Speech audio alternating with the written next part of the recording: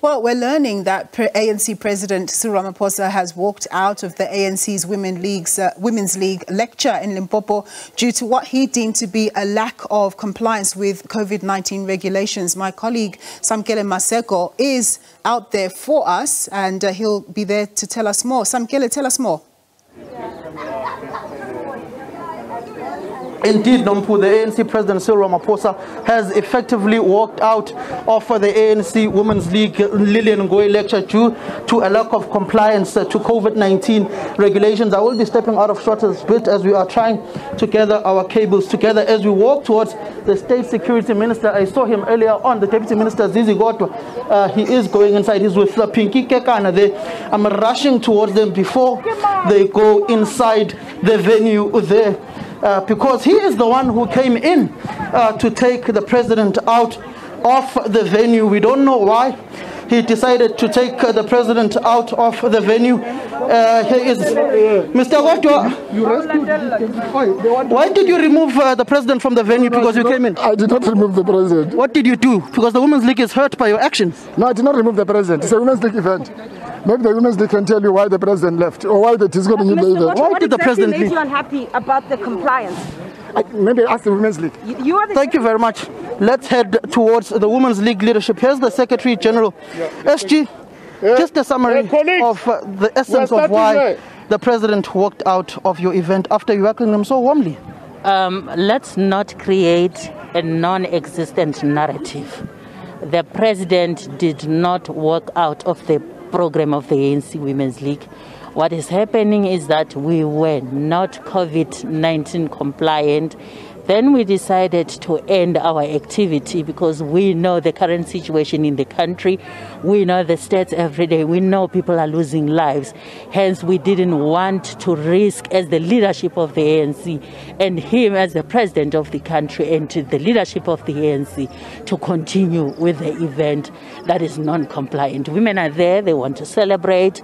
They want to know about their leaders. So hence, we organized this kind of memorial lecture of Mam Lilian Ngoyi. And therefore, it should not be our narrative that the president walked out of the activity of the Women's League. He will come back, which is something that is very great. He will talk about Mam Ngoyi, the leader of the ANC Women's League. And hence, we decided that we end the activity and we will reorganize. It can't be us who are not compliant to the rules that we have in the country.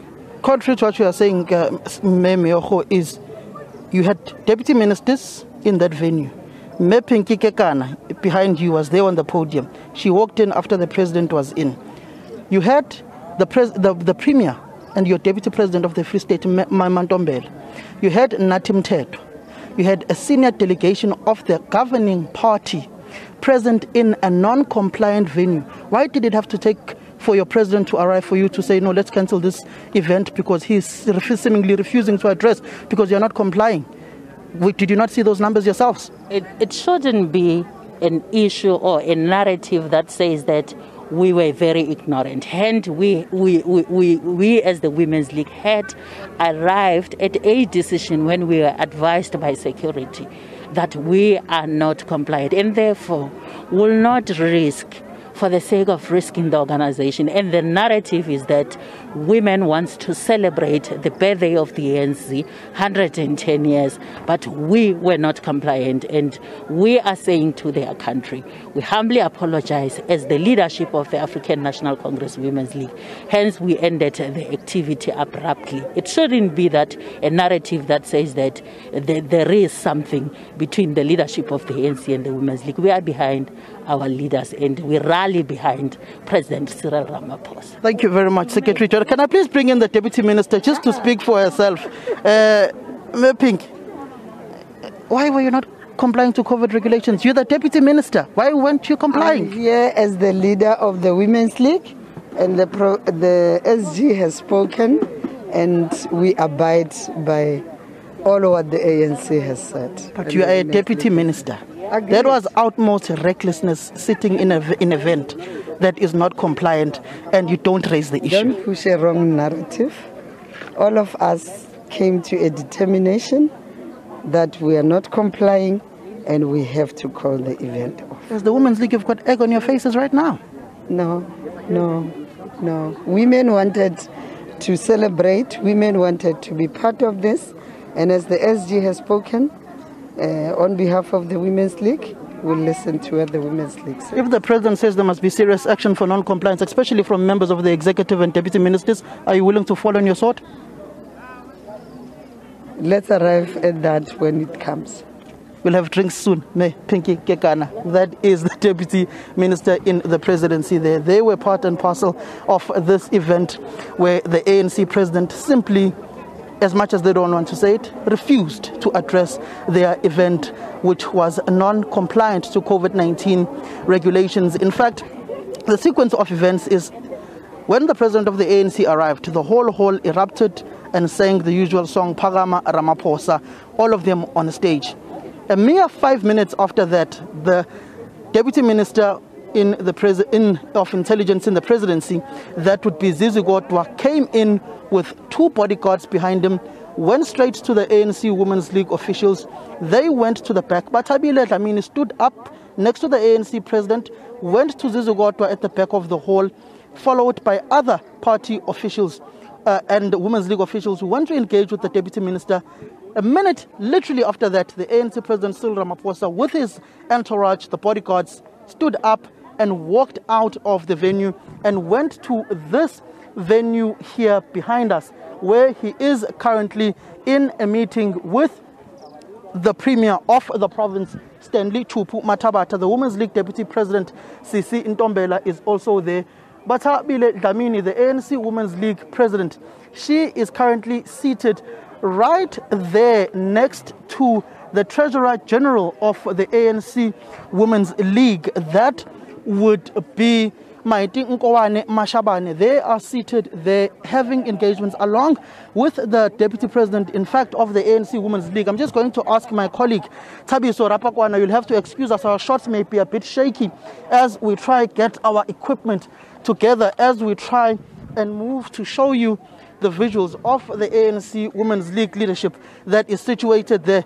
They don't want to speak, but we will just show visuals of them as we've spoken to their Secretary General. They are seated there, and essentially their event could not go ahead due to a lack of compliance to COVID regulations. We'll try and sneak in to the President of the ANC Women's League and the Treasurer, Mayor, and the DP. Mayor, what happened inside? Non-compliance with COVID rules. Yes. Why didn't you see it earlier on? Why did you have to be alerted with the President already inside? Because that may have caused you embarrassment as the Women's League. We went in there. At first, we were briefed, and we were told that the number is fine. And then when the event had just started, we were called again and informed that we were not compliant. And when I asked the question you are asking, they told me that they were consulting at the time. That's it. So you feel as if some within your own ranks may have effectively tried to embarrass you or sabotage the event? Not really. This is not the first event. We went to the Matabane family in the morning, and we went to the blousing ceremony, and this was our third event. So no one would have sabotaged us. We don't believe in that, and it's a reality that you saw that we were not compliant.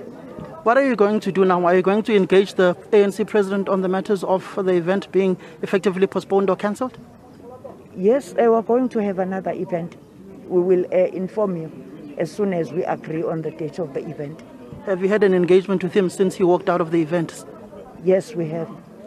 What is he saying? I think that must satisfy you that we've had an engagement with the president and that he will come and address women. I'd just like to ask a question. You've got a premier seated next to you. You've got a minister in the presidency. You've got an official in the Limpopo provincial government here, and also a leader of the ANC. How come they were not able to say, guys, we're not compliant with COVID regulations here. Let's remove a few people from the event, because effectively they've gone against their own regulations. We had a press briefing with the SG of the Women's League, and now you've called everyone to come here. We've addressed you honestly. I don't think you should do this to us. Thank you. Thank you very much. No, why should we feel snubbed? We are not snubbed. He actually did not understand what was going on up until he was briefed about what was happening there. So no one feels snubbed. What do you have to say about the women who forced to come in after they say? No, I can't account for those women. Well, that was the leadership of the ANC Women's League. I've just grabbed my cable. Thank you very much, Siabong. That was the leadership of the ANC Women's League there, speaking about the event that has seemingly now been postponed to a later date. Samkele, if you can still hear me, please stay with us. You were there, obviously, witnessing the situation. Did you feel uncomfortable with the situation that you could observe at the time? Look, it was a bit uncomfortable, because even when we came in, the police officers, to their regard, did say to us that the event is already full, the hall is packed. There were about 80 or 100 people whom were already outside the venue, whom they were refusing for them to go inside due to COVID regulations. So as much as their event was cancelled, they did try to a certain extent to try and manage the numbers of the people who were inside this Leboa Civic Center Hall, where their ANCWL Lecture was going to take place. We were let in on the virtue that we are media practitioners. As you see now, they are going inside this Civic Center Hall, where the ANC President Cyril Ramaphosa is in.